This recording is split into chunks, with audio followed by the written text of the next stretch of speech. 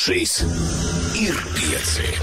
Un Dainis Kreilis, kā vienmēr, lielākoties nav atnācis viens uz studiju, viņam ir arī viesi. Labvakar, Daini! Labvakar.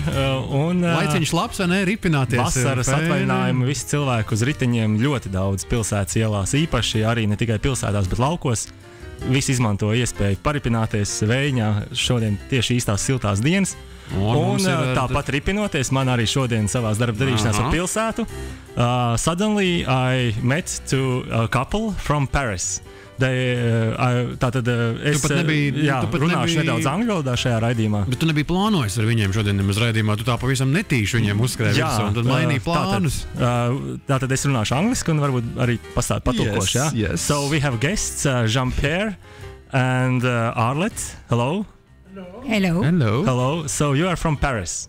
Yes, we are come from France, from Paris. From France, yes. And Paris especially. And you are bicycle tourists at the moment in Latvia? At this moment, yes. And always. always bicycle tourists.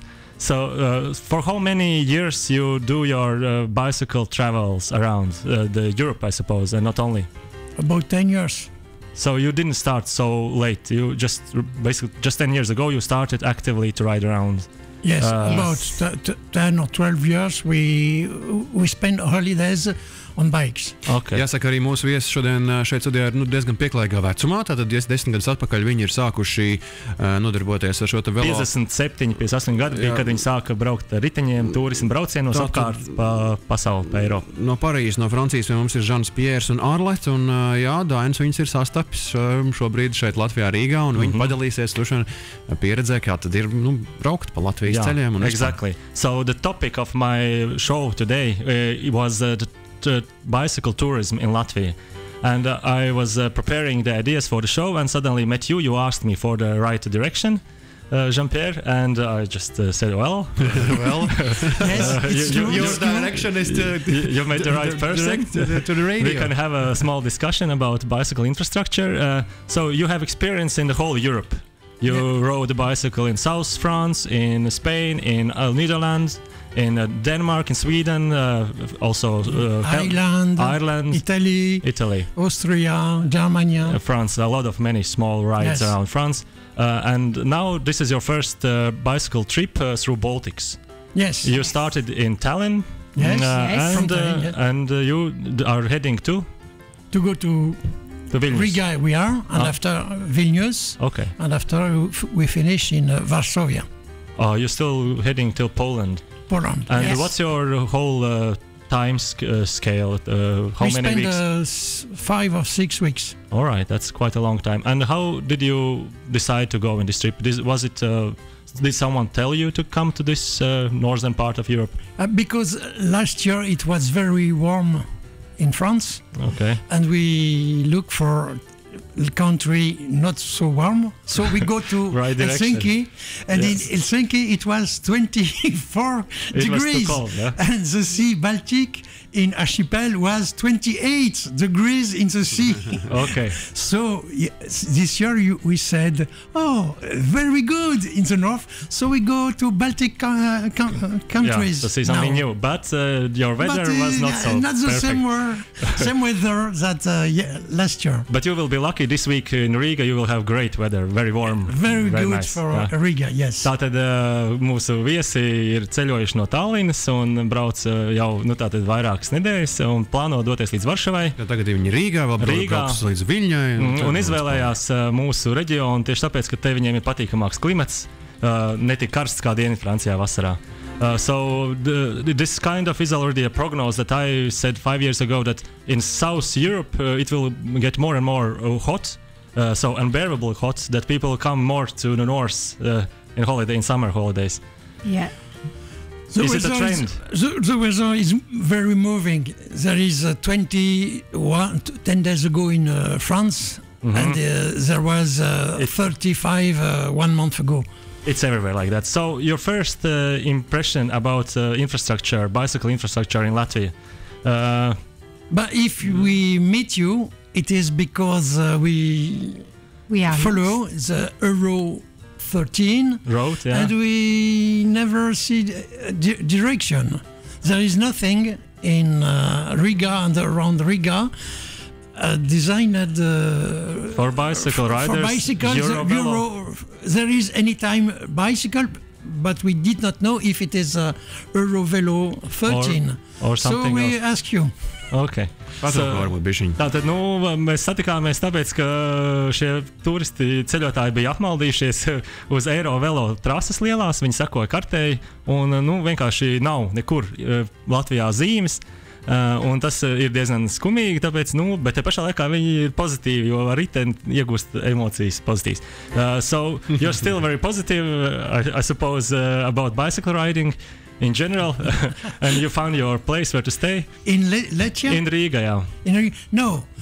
In France, it is forbidden to bike with pedestrian. On the same pathway. On the same part. And we are very surprised. We are obliged to go there because when there is a blue with a circle, you are obliged to take this way. In France, when there is carré, you can choose the road on the way. It's for bicycles, you mean? For bicycles. So in but Latvia, when there is a circle, you are obliged to take. And if I don't know here, but if we are in France, we are obliged to take the part with pedestrian. And here, always we are with pedestrian. And they cut our following, and it is very difficult to go with a pedestrian always. On the same pathway. So, tātad arī kungs stāsta par savu pieredzi, ka ir ļoti dīvaini viņam Latvijā piedzīvot situāciju, ka ir šī zilā zīme, kur ir gan riteņbraucējs, gan gājējs vienkops, kas saucās dalītais gājēju veloceļš. Francijā. Un teiksim, Latvijā arī no nākamā gada šī zīme nozīmēs, ka obligāti ir jābrauc riteņbraucējiem pa šo it kā dalīto velo. Tad viņam ir tā īsti nesaprot. Bet Francijā tas vispār ir aizliegts, ka riteņbraucēji un gājēji ir dalīti, un īpaši jau šīs zilās zīmes, kas liek obligāti braukt kopā. Un tā ir arī mana, var teikt, ka sāpe. It's also a pity for me that this sign where the pedestrian and bicycle rider are on the same blue circled sign, traffic sign. From the next year in Latvia, it will also be a must to ride a bicycle on these signed pavements, basically sidewalks. With a pedestrian, you walk 10 kilometers or 12 kilometers by hour. Mm-hmm. But when we do a long distance, it's impossible to get. So what is your speed when you travel, average speed? 15 to 18. 15 to 18 kilometers per hour is and bicycle. When there is wind against us, like in Estonia once, 12 only, but often 17, 18, 20, 22, more. 23. It depends of wind. Yes, it's flat. Yeah, flat. Yeah, in this region is flat. And if you are with pedestrian, you slow down. Yes, you must slow down there because it's dangerous. In France, we mixed two only for children, not for adults. I see. Okay. Tu ātri iztulkoji. Tātad Žanam Pēram pieredze ir pavisam interesanti šeit Latvijā izrādās. Par šiem te velo ceļiem. Jā, par ceļiem apvienotie. Tātad viņi turismu braucienā braucot, vidējais ātrums ir 15 līdz 23 km/h, es tā saprotu, bieži 17 un vairāk, atkarībā no vēja virziena, bet teiksim, uz šīm dalītām velo ietvēm, tad ātrums ir vienkārši jāsamazina būtiski, lai neuzpateiktos virsū gājējiem. Francijā to izmantojot tikai bērni braukājot. Jā, tikai bērni, pieauguši cilvēki nedrīkst braukt pa ietvi kopā vienā plūksmā ar satiksmi, ar gājējiem. Ok, tātad Žans Piers un Arlēts ir šeit velotūristi. We'll continue after the song, jā? Turpināsim pēc iespējas. Correct. Tagad Sijā un Fire Meets Gasoline, un pēc tam Dainis turpinās sarunu ar mūsu šīs pēcpusdienas viesiem. 18:21 minūtes. Arī mēs tā aizkadrā, ja pareizāk sakot, dziesmas laikā. Ar Dainu runājāmies ar Dainu šīs dienas viesiem Žanu Pieru un Arlēts no Parīzes, no Francijas, un izrādās, ka Igaunijā esot viss kārtībā ar braukšanu, ar velo braukšanu. So, can you tell me what's difference in Estonia and Latvia you noticed already now in the bicycle rules? In Estonia, we were very, very zen because when we arrive in a crossroad, even if we have stop and the other road have no stop, the car of the other road stopped and they want we go first. And they were in a hurry because I don't know that's a rule. Okay. In all cross in Estonia, Estonia is 100 kilometers, and all cross bicycle have priorities. On all cross. Riteņbraucējiem Igaunijā visos krustojumos ir prioritāte, ko es arī nezināju. Mašīna apstājās pati, ja riteņbraucējiem it kā vajadzētu apstāties, un viņš neapstājās. Mašīna tomēr ņem un apstājās. So it's a big difference. You already noticed yes, something. Because it was very easy to bike in Estonia. It's not the case Estonia, in Latvia. Yeah. And here it was very difficult. Cars, trucks. But you took the goes very, very near of you us. took the A1, the main road, but the same road in Estonia, they go slowly if they go slowly and they take a lot of place. Here, no. Yeah, actually it's very dangerous. I think for the bicycle riders in Latvia. The same road, A1 is pretty busy. Estonia is not fast. Dangerous. Ok, nu redziet, tātad arī vēl atšķirība ar Latvijas Via Baltica šosei. Latvijas daļā tātad ir bīstamāk riteņbraucējiem, turistiem. Smagie visi netālu neievēro apzīšanas distanci, nesamazina ātrumu, ir bīstamāk. Tātad, Jean-Pierre novērojumi. Jean-Pierre, your job experience so far are also connected with bicycles, and not also bicycles, but public transport. And you worked basically in Paris as a planner, not a planner, but what was your job or duties in Paris for planning public transport and also bicycle infrastructure some 10 years ago, yeah, I suppose? Yes, it was not only Paris, it was all the region of Paris region. Île-de-France. It's 10 million, yeah? 10 million inhabitants. Yeah. So we had a budget to help bicycle, but these budgets go after in each city with a project. Mm-hmm. And my problem was I was on Green Party, and the Right Party did not like a bicycle. So when I had a project in city Right Party, there is a little fight. Even in Paris, arrondissement with Right Party, there was fighting when we do anything, and they was saying, "Oh, it's no good for car." So you had opposition and you had to fight it, but you think your opposition was mostly political, not car drivers. No car drivers. In Latvia, we at the moment try to introduce velo infrastructure in Riga, and we have this opposition very strong from car users. Yeah. Yes. Because Riga is also very central in Latvia, and the surroundings are the like sleeping areas where people just sleep and then take a car to the Riga center every day. And you have similar problems. Yes, we had, and there is also now problem with cars because Paris is there is less and less cars because in Paris we stop street for cars. You close them. And they are not happy, sure. So, but how do you reach this political decision? Basically, it's political at one point. The political is against the right, not the cars, because the cars they are obliged to do. What do you say? Yes, and when we decide that only right can say no, I don't want that. Ok, tātad Jean-Pierre'am ir arī politiska pieredze, un kas ir interesanti tieši satiksmes plānošanas un projektu attīstības nozare Parīzē, ne tikai Parīzē, bet Parīzes reģionā, kurā ir 10 miljoni iedzīvotāji, tātad 5 reizes vairāk nekā Latvijā. Un Jean-Pierre ir strādājis pie dažādiem projektiem dažādās Parīzes tā kā sapilsētās, jeb apakšpilsētās, kurā tad tomēr pēc politiskās piederības ir loģiski grūtāk projektu izbīdām, bet ko uzsver Jean-Pierre, ka tā kā vadība pielēma, tā visi Parīzes iedzīvotāji pieskaņojās tam, ja, piemēram, ielu aiztaisa automašīnām, tad galvenie bļāvēji nevis autobraucēji, kas ir pret šo, bet taisnīgi opozīcija, politiskie oponenti, kas, acīm redzot, savādāk politiskā kultūra šajā valstī, Parīzē, Francijā. When you started to plan your bicycle infrastructure in Paris, like 10-12 years ago, what your goal at the moment is very, very ambitious to basically stop cars in how many years? In 2030? We don't want to stop all cars. Yeah. We want to stop cars who are going from far, and Using the traffic and we want they stop at.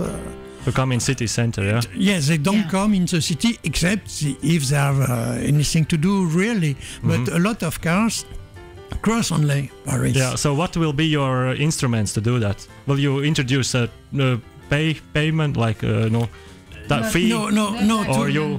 No, to make difficult for car to do. They have in France is Strasbourg, the first city who did that. Yeah. It was very difficult in Strasbourg 10 years ago or 15 years ago to go inside because they do a lot of stop of interdiction, and to go people to go by car is more difficult. Half an hour, 1 hour, and they do that once and never and again. in Paris now it is we do about Similar. the same. And is the local people more happy with the fact that you can because in Paris half of population of Paris has no car. And in the center of Paris, the 4th arrondissement, one family on 4 has car, and 3 of 4 has no car. So they voted for this. Okay, and what is it sounds a plan for that, like the car drivers can not like it, Yeah, sounds like, but still, there are so many people without cars in Paris, so they are still a majority without cars. Yeah, I think that, es domāju, ka Rīgā mēs uztaisītu kaut ko tam līdzīgu, kaut kādas, kā saka, problēmas autovadītājiem, lai viņi nebrauktu centrā. Tas ir plānots daļai pakāpes. Tas ir 2003. gada programmā iekļauts, neuztraucies. Tas viss mums būs arī. We have a 2030 program in Riga, which will also introduce the same idea that you can't drive car through very easily, but you can do it slower. Because you can do it by political people, not car people. The car people, they cannot do anything. Yeah, but they have strong voice in Latvia at least. We have more car people. Yes, but in France, the city is Paris. Outside, they don't vote. So Amsterdam. Okay. It's same in Amsterdam. The people of the interior of city. They like there is no lot of cars. It's better air. It's easier to go by bicycle. And last question for you: can you say at the moment how many people, like we have 100 rides? How many of them in Paris are by bike? If a family takes, let's say, go to different, like go to work, go to shop, go to somewhere else, how many of these? How many big percentage of the all road trips is made by bicycle at the moment in Paris? Can you say around? 6 years ago, it was 1%. Now it's 6 or 7%. Oh, it's similar. So it's a very big growth. Yeah. Strasbourg is 10%. Bordeaux is 10% also. And what's your goal? What's your goal? We want 20%. Exactly as Riga wants in 2030. Tātad Riga, izstāstīšu arī Rīgai, tātad ļoti līdzīgi izrādās iet kā Parīzē. Pēdējos 6 gadu laikā no 1% braucieniem ir jau 5-6. Un Parīzē tātad cilvēki balso par savu partiju un attiecīgi arī to, ko ievēl, to arī klausa. Ko partija izdomā, to viņi pilda. Un pašas iedzīvotāji ļoti priecīgi, ka ir pilsētas tīrākas, ātrākas, svaigākas, mazāk mašīnas. Mašīnas būtu mazāk, pēc iespējas viņiem ir vienkārši grūtāk tikt caur tam centram, tāpēc arī viņi mums tur nebrauc. Okay, thank you very much for your time and for your visit. Have a safe trip further through Latvia and through Lithuania. It was interesting to listen. Thank you very much. Thank you to you. Paldies. Yeah. Paldies. Žans Piers un Arlette, and have a good trip and have a good holidays. And I'm sure we are a good trip. Un mēs turpināsim vēl pēc ziņām. Thank you. Tu klausies PieciLV.